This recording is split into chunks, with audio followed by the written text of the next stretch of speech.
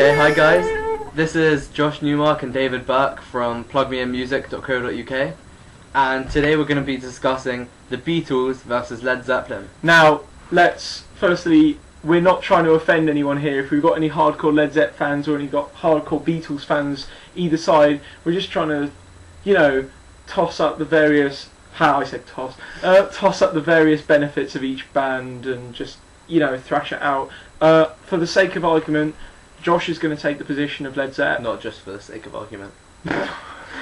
Because he's a diehard, and yeah. I'm going to take the position of the Beatles because I have no strong feelings either way. Cool, man. Okay, so I think the best way to start is on a purely what did the bands do for music as a whole, inspirational level.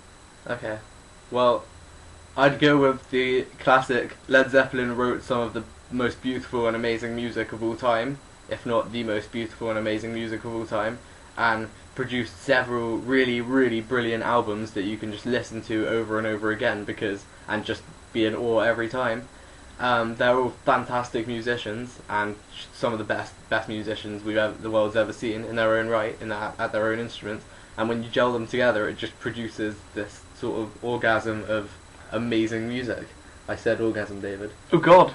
Right. Okay. Now for the Beatles side. Now I'm not someone that would ever say that the Beatles were great musicians, and I'm not going to say that the Beatles were that sort of powerhouse of playing that Zeppelin have, which is one of their greatest strengths. What I will say is that the Beatles have the revolution power behind them. It could have been any other band, but they were the band that single-handedly turned music into a popular culture phenomenon and made music and effectively kick-started everything else. It's hard to imagine where most bands would have come from had it not been for the Beatles. On the other hand, and they also have this sort of incredible power of writing and experimenting with music. I'm not going to go the whole opinion route and say they have several amazing albums that you can listen to over and over again, because that's opinion. There are some albums by them that just are seminal albums, like Sgt. Pepper. Obvious, but still, Sgt. Pepper is arguably one of the first concept albums. It sort of introduced people to playing around with what pop music could be, and there's certainly a lot of cases for that.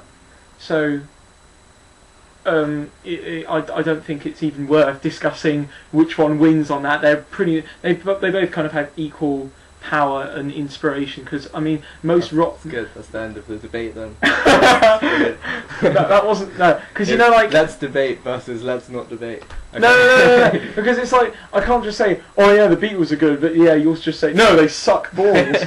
No, I don't think they suck balls. I just as I said, Led Zeppelin are just really amazing musicians. So I think that's kind of the most important thing when you're talking about which is a better. The Beatles had that sort of revolutionary edge, and they were, the first band to just take the world by storm, really, and that kind of thing.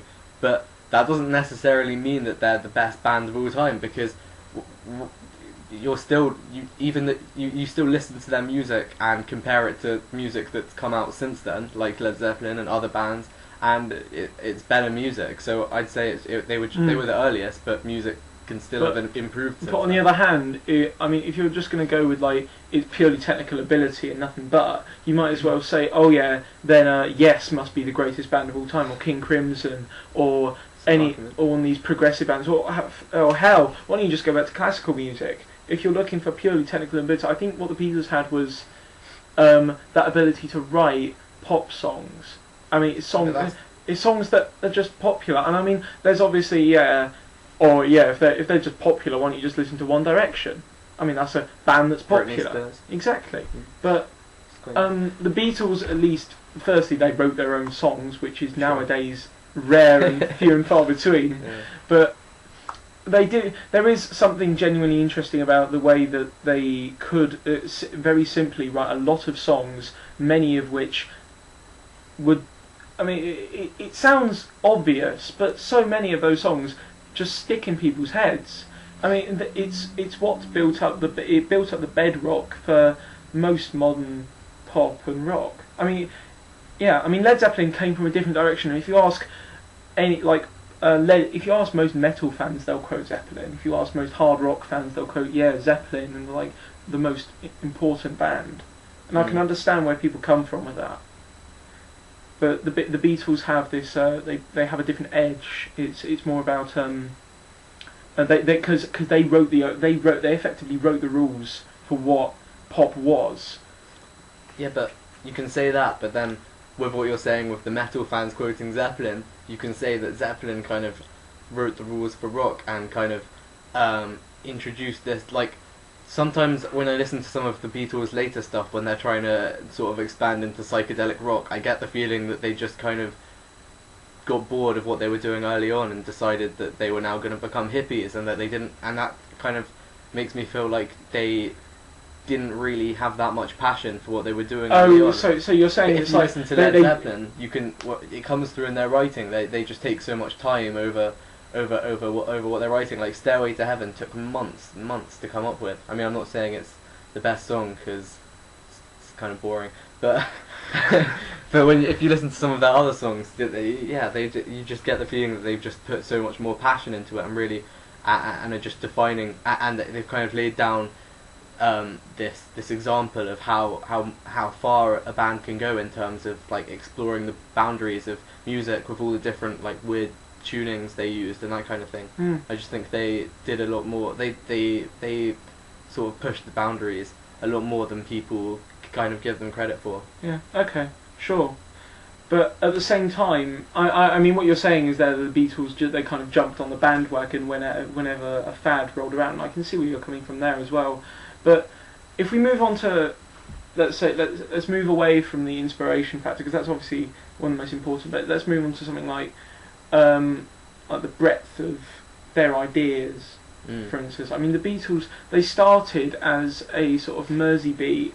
Well, obviously they came up with the Mersey beat, but it's sort of skiffly rock, and from there on they just changed so radically from the first album to Let It Be. They opened up into these sort of broad soundscapes and changed what you could do. Like they added sort of brass music, and they added string sections, which was like completely unheard of at the time.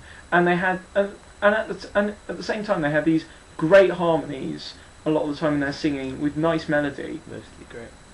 The harmony. Yeah. No, I see what you mean, and I mean, I guess it depends what your kind of view is on that. Like, were they expanding their musical horizons, or were they just kind of, like I said, getting bored and deciding, hey, let's be hippies? Jimi Hendrix is a pretty cool guy. Dressing up almost. Yeah, which they did on the cover of the Sgt. Pepper's album. Obviously. And it kind of makes you think of Lady Gaga. But, you know. And obviously, to be honest, Led Zeppelin, if you're talking, Led Zeppelin aren't exactly pot cooling the kettle black, if you look at some of the stuff they used to wear. Yeah, sure. So Led Zeppelin, they certainly opened up into lots of different ideas, didn't they? Yeah, I mean, definitely if you look at the difference between, like, Led Zepp 1, or just Led Zeppelin, if you want to call it that, it's just kind of a lot of the song, like Communication Breakdown is just a really standard sort of blues rock riff, and I mean it's got like, there are some really cool elements to that album, like definitely, like Good Times, Bad Times, yeah, Dazed and Confused, like again there's the amazing musicianship and all the like exploration of really good lyrics that Robert Plant comes up with.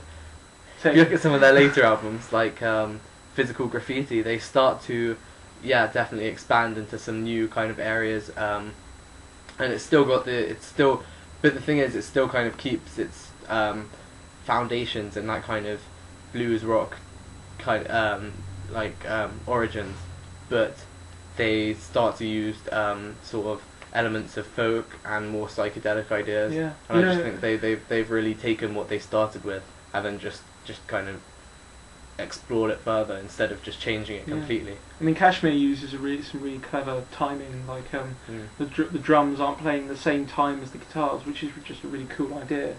And then you get onto like the sort of like the more minor details. Like on the one hand, the Beatles are like the perfect pop group. I mean, you've got four lads that all looked cool, and Beatlemania was obviously an example of that. But at the same time, you had these sort of Led Zeppelin, you got these slightly more four kind of raunchy guys, long Yeah. hair, drank and smoked a lot of different things. Wore extremely tight trousers. Yeah, and you got a different kind of fandom out Yeah. of that. And at the same time, you got a lot more male fans, people that appreciated the musicianship. Mm. Where It kind of preempted the whole idea of people of like a load of guys sitting in a car listening to Metallica and smoking a joint. Or idolizing a Yeah. guitar, like or like me No, I and see you what you might mean. idolize a guitarist. And with the musicianship, I'd just like to point out the one major difference in the bands is their drummer, because Led Zeppelin have possibly the best rock drummer of all time, whereas And the Beatles, Ringo Starr was effectively a monkey with sticks. I would, yes, that's good. It's a good analogy. But I think we might as well wrap it up, to be honest, because there's no right answer with these debates. No, Uh, just like to I mean, give you some it's just thought-provoking like- ideas about the two Yeah. bands, and because a lot of people seem to just kind of Jump on one side or the yeah, other. without actually thinking about the different elements there are within the argument. I mean, So we hope yeah. that, because I've kind of been arguing more to do with technicalities, the technicalities in the music, and David's been talking about the effect that they have in society and that kind of thing. And I think it's important Yeah. to consider different. I mean, what obviously you want to do is, it's really bad in music when people split themselves into factions, like the whole like punks versus new romantics versus goths versus prog, whatever.